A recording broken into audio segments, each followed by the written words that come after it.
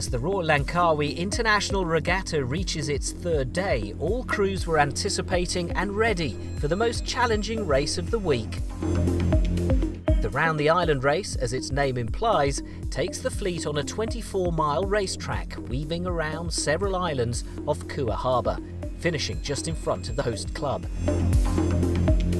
A shorter 19-mile course is set for the IRC2 fleet that sees them finish at about the same time as the rest. Today basically is a round island and a very long course. It's more fun for us, more tricky because we need to face wind shifting beside the long journey around the island. But with our local knowledge, will be an advantage for us. A breezy downwind start promised a fast race that would have the fleet back in port just after midday. The record for this course was set by Jellic last year in an impressive 2 hours, 14 minutes and 53 seconds.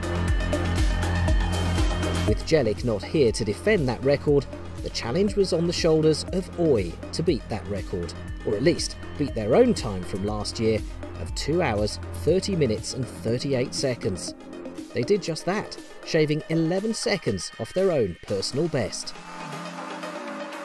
Records are something, if that happens, it's great, but it's certainly not the focus. The focus is just to sort of be competitive against the other boats and to get a good result. Records are not the main thing in this race. It's a week-long series and every point in every race counts.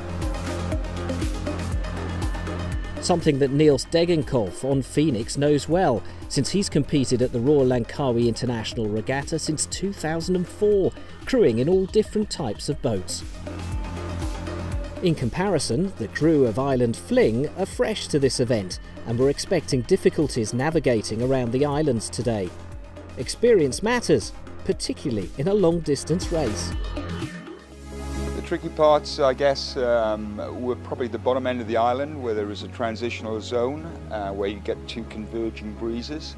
And basically it got very light there as we were going through, unfortunately. So people made big gains and big losses there. Having a marina full of happy sailors that want to return year on year is important for a regatta.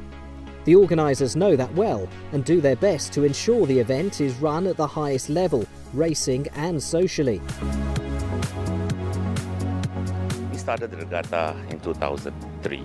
Okay, moving on 13 years now, our intention initially was to have a sailing event, something for the community of Langkawi. Wind is something beyond our form of organisation, but in terms of race management, social events, this is where we are putting in all effort to make it into a boutique regatta. For us, what matters most is, at the end of the day, we would like to see the participants going back happily and returning back again.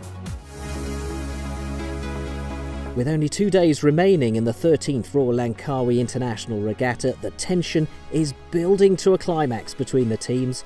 Who will win each division? Stay with us to find out.